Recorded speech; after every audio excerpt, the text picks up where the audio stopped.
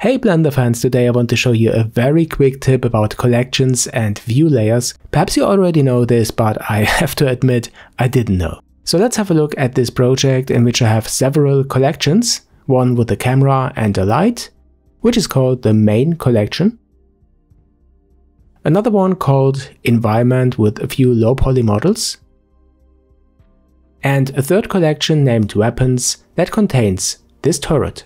Spoiler, animation tutorial for this will follow.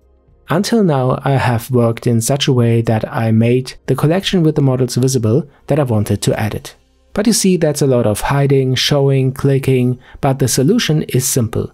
There are view layers, and the view layer stores the visibility state of the collections. So we could go ahead and name this view layer environment layer, for example, then add another one, click this icon and choose new, and then name it, for instance, weapon layer. Now we are in the weapon layer and I'm hiding the environment collection, so we see the items of the main collection, the light and the camera, and also the turret that is in the weapons collection. And when I change now to the environment layer, we see the combination of the main collection and the environment collection. And this is the whole tip, but it is really useful. At least I hope so.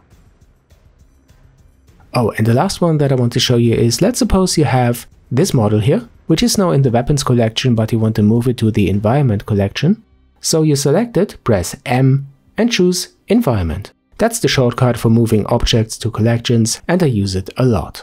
And when I select now the environment layer, we see all the objects of the visible environment collection. By the way, all the models that you can see here and more will be added to the low poly FPS game kit for Unity. So guys, I hope you liked this short tip. If you do, then don't forget to subscribe to my channel if you haven't already. Stay tuned. Follow me on my social media on Instagram, Facebook or Twitter. Support me by being my patron, this would be great, and I see you soon in the next one here on Jayanam.